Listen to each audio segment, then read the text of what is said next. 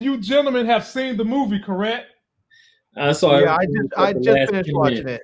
Well, y'all gonna be mad with me because I don't really have a whole lot nice to say. But before we go, shout out to the old sponsor, View TV. Check them out at viewmedia.tv.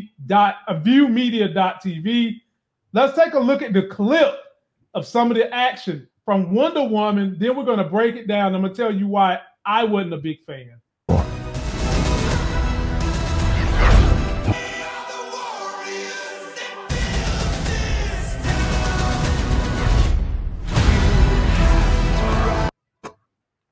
All right, ladies and gentlemen, Wonder Woman 1984. It started out kind of similar to the last movie, where they went to the backstory of Diana as a child. And fellas, I honestly like that part. I think they should do either a TV series or a movie about her early upbringings in Themyscira, and maybe even do a movie about her mom messing around with the gods that helped create this young lady. And just to get along with the story, Wonder Woman gets on. She's working at the Smithsonian in Washington, D.C. And this is Barbara. This is one of the villains in the movie. And she meets Barbara because there is another stone. Fellas, I'm going to just keep this thing real with y'all. I'm going to show y'all this damn stone. I'm going to keep this thing real with y'all. If you're going to have a movie with a stone that gives powers, and it's not called Marvel Infinity Wars, Infinity Stones, Thanos is getting it, your movie better be good as hell. It better be good as let me tell you something. This was not good enough for a movie where a stone is going to give you powers. Leave that to Marvel. So people touch this damn stone, and whatever you wish for, ladies and gentlemen, it comes true, but with a caveat. You also lose something when you make your wish and it comes true. So as we go through the movie, of course, you guys know Diana made a wish. She touched the damn stone. She wished for her boyfriend, Steve, to come back. So Steve came back reincarnated in this brother right here. There is Steve right there. And Barbara, poor thing, poor little geek, played by my girl, Kristen Wiig. She played Barbara, and she made a wish, and her wish was that she could be cool and have all the things Diana have. Only catch is she didn't know that Diana was the princess of Themyscira and had these powers. And then we had one more antagonist in this movie. My man right here, this brother plays in a whole lot of movies. This is Pedro Pascal. He was Maxwell Lord in the movie, and his whole mission was to be a powerful oil tycoon. And he gets his hands on the damn stone. And what does he wish for, ladies and gentlemen? This brother wished to become the stone. He wants to be the, oh my God. So to get on with the story, Diana needs to find the stone so she can reverse everything.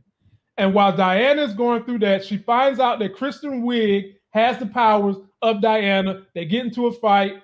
Fight scene wasn't all that great to me. Diana uses her lasso a lot in this movie. I personally thought they overused that damn lasso too much. And then we get on where they go into the backstory of how she gets into this outfit, and I'll let one of the other fellas cover that. But overall, fellas, I didn't really care for the movie. The acting was fine. The villain was weak as hell to me. Max Lord was a weak ass villain. Kristen Wiig being Cheetah, she was Cheetah for like 5 minutes at the end of the movie. And my other gripe about this movie, it was just too damn long. And I'm going to coin a phrase for y'all. Y'all have heard the term romantic comedy, haven't you, fellas? Rom-coms. Rom-coms. Rom-coms. They call them rom-coms. I'm going to coin the phrase rom-he, because this was a romantic hero movie. Simple and plain. Having said those things, I would rate this movie no higher than a 6. Thank God you could watch it on HBO. Larry, I give the floor to you first. Yeah, I have to agree. I feel like that. What? This movie, huh? What? Yeah. I just knew you was going to take me to task. No. Oh, No, I feel like it wasn't the worst movie in the world, no doubt. And I always enjoy seeing Gal Gadot. She's a blazer. I actually really like her as Wonder Woman. But the movie just wasn't that good because, like you said, it didn't really have a strong villain. I mean, you had this guy, and here's the thing: it's like they tried to do the sort of same formula that they do with Superman, where you may have like the human villain being in like Lex Luthor, and then you have like the super powered villain, and in this case being Minerva or Cheetah. But the problem with that whole storyline with Minerva and Cheetah is that through that whole there was only one real boss battle fight, and in that fight the entire time, Wonder Woman was never trying to kill her. She was never trying to take her out. The entire time she was trying to save her. She kept on asking her, please don't make me do this. Stop. Just renounce your wish. She was trying to save her. And so it's kind of like she was fighting with one hand behind her back. She was never getting busy. It wasn't like she was fighting like she was Deadpool, just going ham on people. And so like the one boss battle wasn't even really a boss battle, I mean, it just wasn't, like the battle with Steppenwolf, that was a boss battle, and even that was weak, but this was weaker. Yeah. So I mean, it's just, it was okay. It was okay. It was a little sad, the whole thing with her having to walk away and lose her dude again. And it was just okay. Like I mean, part of me is like, she can fly, so part of me wonders like, why does she even need the invisible jet? It's just, well, I don't know. And I mean, it could have been better. And I'll be honest with you. Here's the thing that makes me wonder about all of this stuff with Warner Brothers and sending everything to HBO Max. I know that the Directors Guild was all up in arms about this, but here's the thing: if this is the quality that we are going to expect from these first run movies going from Warner Brothers straight to HBO Max, I mean, in all honestly, they should be happy. The Directors Guild should be happy that they have a good platform to send these movies to, because these movies should not be, I mean, obviously Wonder Woman is supposed to be a big tentpole movie. This movie would have crashed in the movie theater. People would have saw this movie and they would have flamed it. Like, it's one thing when you're watching this sitting at home and you're watching it basically for free because it's on a service that you're already paying for.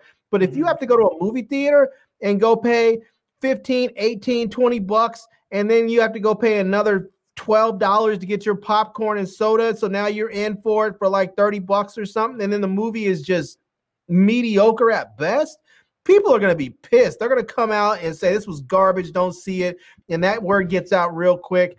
And I honestly think they're better off with this movie streaming than had gone to the theaters. And if Warner Brothers is putting out this same caliber of movie, if this was supposed to be their tentpole, and this was the highest caliber one they have out, I mean, the rest of them are going to be even more disappointing. You got that right.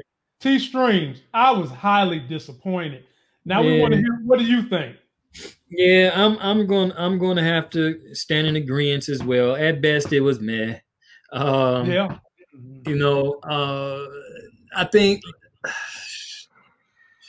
when you think of a movie that on the scale that this should have been, this one, it horribly fell short for me. I think they tried too hard to make it too much of, they romanticize it a little too much for me, for it to be like a superhero movie. And when I agree, the choice of villains, the magnitude of how that was put together was, it wasn't really captivating to me. I mean, yeah, she was swinging her lasso and jumping on through the air and swinging through lightning bolts and all this other kind of stuff. But when it came down to the nitty gritty, she defeated the main villain by being crouched over in the corner with her lasso tied around his ankle, crying. And so that wasn't heroic that wasn't heroic enough for me, considering that Diana is the woman with no father whose mother formed her out of clay and Zeus breathed life into her. I'm thinking that, they was getting ready to come out and bang, but I knew it was going to be something in the mix when they came up and said Wonder Woman 84. So I'm just, when I first realized that was going to be the title, I sort of knew that it was going to be, it was going to be. I'll tell you what, T-Strings, I'll tell you what would have made this movie dope. If towards the end, when they were having that boss battle with Cheetah and her, if Cheetah would have been getting it in, just straight whooping her tail, and right when it looked like Diana was gonna lose, here comes Nubia. That would have been dope. That would have been dope right there. Boy. That would have been dope. It would have been a perfect introduction for her character, and people would have been geeked all the way up. All the way up. But see, the problem with that, Larry, that would have helped, but it still wouldn't have done nothing for the magnitude of the overall rating of the movie, because it was just too long. The villains was terrible. I mean, honestly, we were supposed to be more invested in Max Lord than we was in Cheetah, and I was more invested in Cheetah than I was Max Lord. But here's what that would have done. If they would have brought Nubia in at the end and saved her, it would have had, even if it didn't do much to save the overall rating of this movie, it would have had people excited to see the next one, because they would have been like, oh, snap, they finally introduced her character. It's here. We're going to actually get to see a movie with Diana and Nubia together. But now, what they do, I mean, not to spoil too much, but it's like what they do. They introduced, what's her name? Linda Carter as what's her name? Astaria, whatever her name is. She was the warrior that first wore this outfit that protected Themyscira from men, and they thought she was dead. Linda Carter pops up at the very end, post-credit, ladies and gentlemen, and I'm not going to tell you what she did. But let's be real. It was cool seeing her. It was a nice gimmick, but nobody's checking for her to watch this, to watch a whole new movie. No one's checking for her to see a whole new movie with her. I mean, if they would have introduced that new character, that would have been dope. If they would have had Nubia in there, that would have been dope. But they didn't. Yeah, and if he was under 30, you might not know who Linda Carter was anyway. Oh yeah, most likely you don't know. You got to be a hardcore comic fan, and they try to make these movies not just for hardcore fans. Try to make them for the broad swath. Yeah. Most people don't know who Linda Carter is. Let me put Linda Carter back on the screen. I mean, this is before I was born. Wonder Woman was out. This is like late 1978, 79. I wasn't even born then. But this is the old Wonder Woman right there. And man, you make us feel that was the Wonder Woman I grew up on.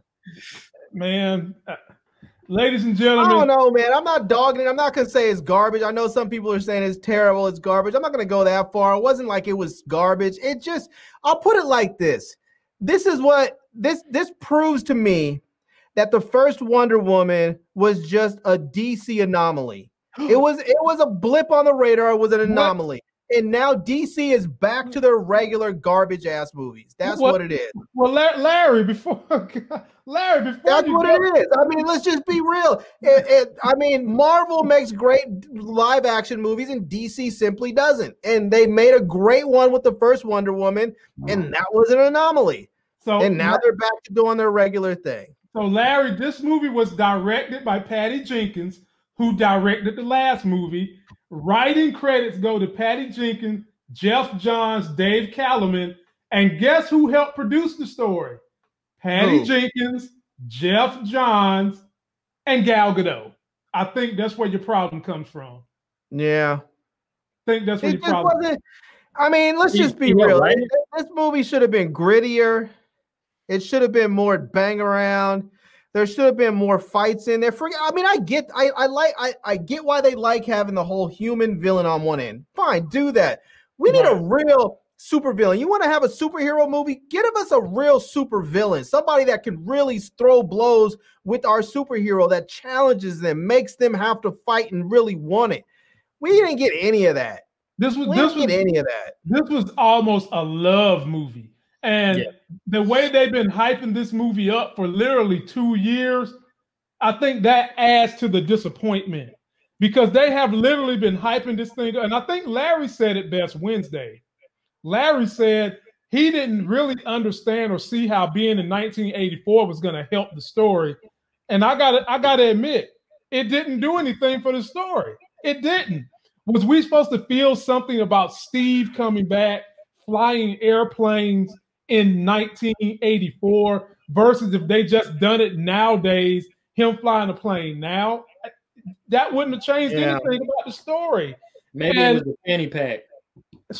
I mean, hey, but T-Streams, he can go to Europe and get a man bag. That take care of the fanny pack. I mean, they should have done it in today's time, because it would have just simply made it probably a less expensive film to make, because you don't have to go and make everything time appropriate. You could have just had it set in today's date, and it would have made it a less expensive film to make. It was a gimmick, didn't work. Yeah. I think the whole movie was sort of gimmicky. It wasn't bad. It was interesting to watch. Gal Gadot's as hot as ever, but it's just, they needed a real villain. They didn't give us one, and I hope the next movie, if they're gonna need to give us a real villain. So and DC and Warner Brothers, if you're gonna put a movie together that has a damn stone that give people powers, you better make that bitch good next time, because we done seen a classic that had stones giving people's powers, and this damn stone, you gave someone powers who really ain't know what the hell he was doing. He was a horrible villain. But fellas, give your ratings, then we're gonna move on so we can get ready to get on up out of here. T-Streams, you first. Man, 5. Okay, Larry. Yeah, I mean, I'm gonna say, just because it was still a visually interesting movie, I'll give it a 6.5, 7. I'm with Larry. I'm gonna give it at least a 6, because it was visually beautiful.